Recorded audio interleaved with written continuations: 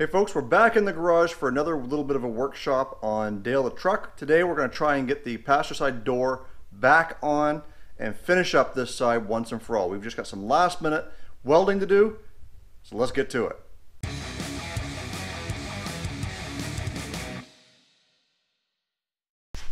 So one of the last things that we've got to do before we can get this door put back on is we've got to finish welding up this seam.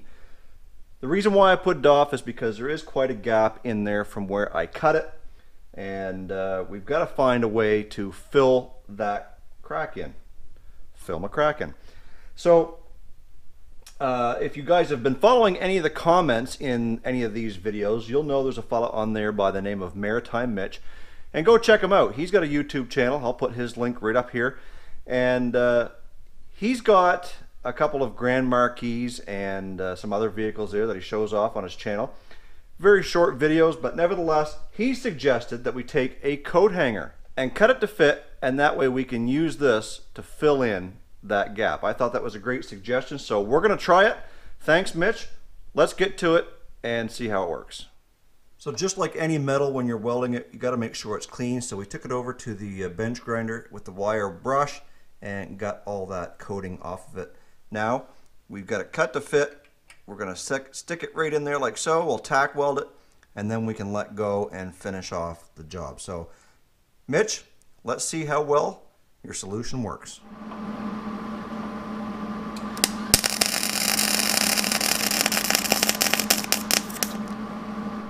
Well, despite the fact that my welds are horrible, it seemed to all hold together. So we've got pretty good penetration there. We're going to grind that down, make sure that we did, and then we can go back and start filling these bigger holes that have developed. Let's do that. So our time has been cut a little bit short. I just ran out of MIG wire, so I've got to run to Canadian Tire, pick up some more MIG wire so we can finish up this job, and then we'll be able to grind it down, throw some primer on it, and get ready to do some painting, which I think I'll save until we're actually done both sides. So off to the store to get some MIG wire.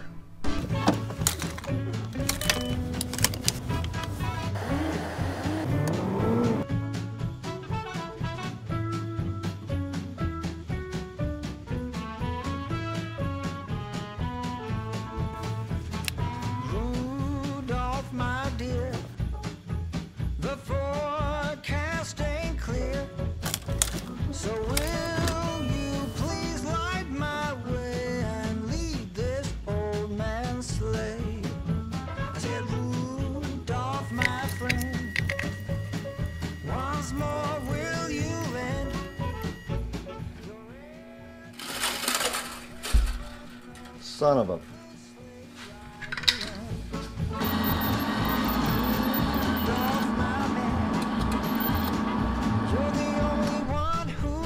Alright, so we've got most of these holes filled in, which is fine. We still got some. There's one there, and of course we got the big one here on the end. And the problem that I'm having is burn through.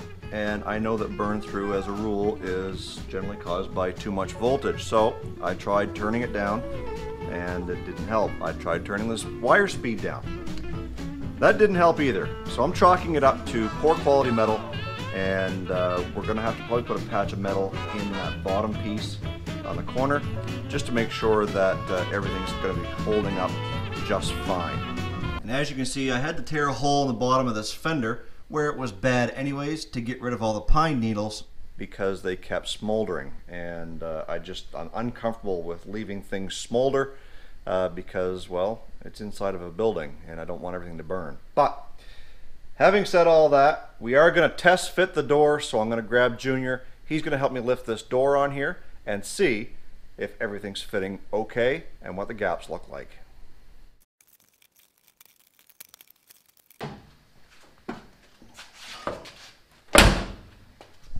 Okay, so we've got the door back in place, and we've noticed a few areas that are going to need some tweaking.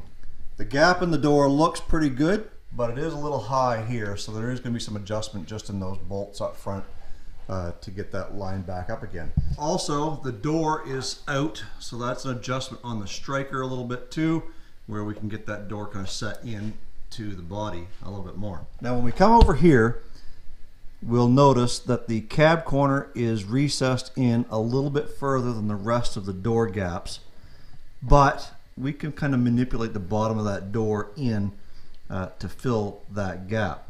And if we look right here, we'll see that the actual cab corner itself is penetrating into that gap a little bit more than it should. I don't want to say that's an easy fix, but it can be fixed. We can heat that up and use the persuader and move that in some. So that might be something we have to do in the future. Now down below, one of the things I was worried about was our gap on our rocker panel, but it seems to be good the whole way along. Granted, it does tighten up a little bit down here compared to the rest of it. Most of it is because this door panel is actually out further. A little bit of tweaking on the adjustment on that door and we should be fine. So I must say that my first attempt at welding cab corners and rocker panels is about a C-. The reason why I give myself such a low grade is simply because the welds are messy. I had to do a lot of grinding, and up underneath the cab corner, although everything is stuck, it just doesn't look professional. Granted, I'm not trying to tell you that I'm a professional, but I really do wish it looked a little bit better. The gas tank's going to hide that. People will say, well, yeah, but I'll know it's there. It's the same thing when people work on their own rigs and they say, oh, your car looks beautiful. And I'm like, yeah, well, it's got this, this, and this, because I have it. I know it. I see it. I probably put those scratches or this dent or this whatever in it. And those are the things that bug me. So maybe what I'm going to do is I might get Tim or even my dad over here to kind of go over these welds one more time and just see what they think. And maybe if they need to be represented a little better, we'll help. We'll get them to help do that. So that is going to wrap up this episode of the Dale the Truck video. And I'm just going to work away at manipulating this door a little bit more, see if we can get that to fit pretty good, and then likely go ahead and put some primer on those bare spots on the metal. So don't forget tonight's live stream, the Car Guy and SIXFAN Christmas special. Here is my friend Nick to tell you all about it. Hi, I'm Nick from Nick's Garage. I want to tell you guys that Jason is having a live show on December 19th at 8 o'clock Eastern Standard Time. He's going to have a show with Car Guy and SIXFAN. So you guys stay tuned and watch the show. And it's presented by Old Car Auto Guy. Thanks a lot, Nick. I really appreciate you taking the time to help us promo this live stream. As we get ready for this, you guys are not going to want to miss out. We're going to have lots of fun. So stay tuned.